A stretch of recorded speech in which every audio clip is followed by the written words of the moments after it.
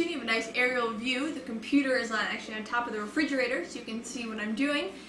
Today is Sunday. It's kind of rainy, a little overcast, and what better thing to do on a Sunday afternoon than bake? And today we're making a recipe from the website Coconut and Lime. It's Rachel Rappaport's buttermilk apple bread. I'm very excited to make it. I have my apples out. I'm about to pull out all the other ingredients, and let's go. So the camera's on, my ingredients are all out. We're going to start with the dry ingredients first, which is flour, wheat flour. We have ginger, cinnamon, and I added nutmeg because I just think cinnamon and nutmeg go really well together. Allspice, baking soda, and brown sugar. So let the cooking begin.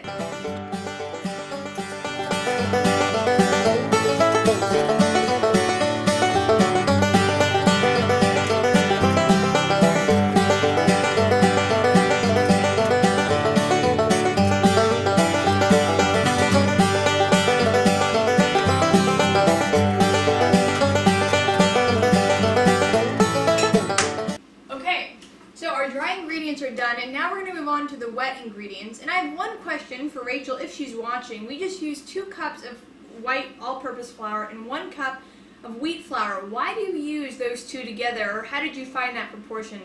Just wondering.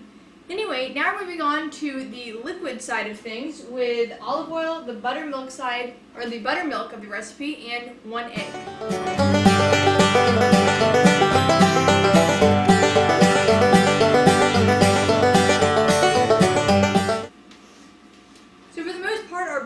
Done. Now, before we start chopping apples and putting those in, I think it's important to clean up as you go so you're not dealing with a messy countertop and a messy service while you cook. So let's take a brief moment to clean up.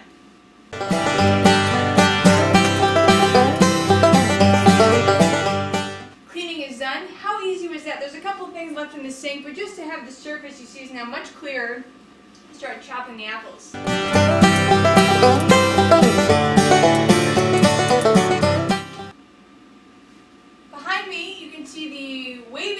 My fiance James, he's out on the porch doing his own video editing actually.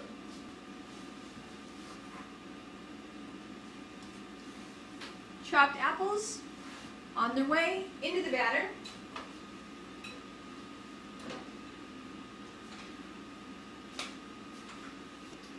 Well, I think I bought too many apples because I have 1 apple filled up this whole thing of batter.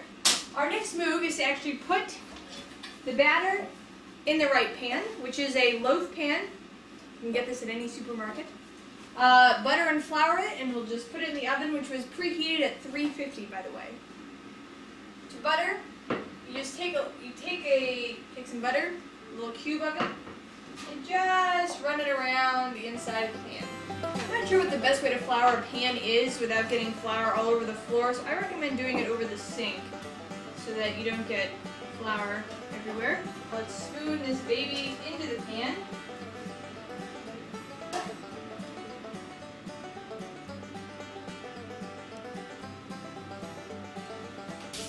Alright, it's ready to go in the oven. Probably about 45 minutes. I have to actually check the recipe, but until it's done all the way through.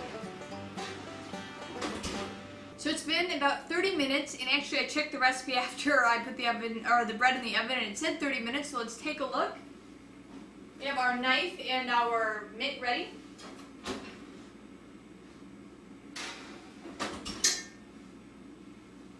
We'll do a test over here. Looks pretty good. It's coming out a little dirty, but I think it's still going to cook a little bit after I take it out of the oven, so I'll leave it as is. I don't like it to be too dry, and I'm always worried about that, but I'm sure it's going to be delicious. In a minute, we'll have a taste test, so stay tuned. Hi, we're back. We're about to try the bread. This is James, my fiance, and my taste tester. We're going to cut a piece for each, and you're going to see our initial reaction. We have a cup of milk all ready to go. We have not prepared this reaction in advance.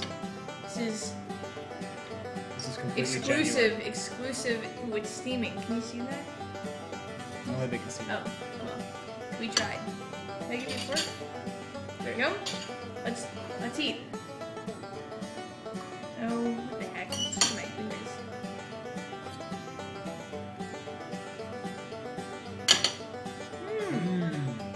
I like it. They're good. I think I used Granny Smith apples, and Rachel actually had said, I read this afterwards, if you use Granny Smith apples, use a little more sugar, and I didn't. So, but it's really very moist, which is good. So that's key. Thanks for watching. Come again next time when we explore a whole other recipe. Thanks, James, for joining me and eating. Oh, you're welcome, Emily. Anytime. Bye!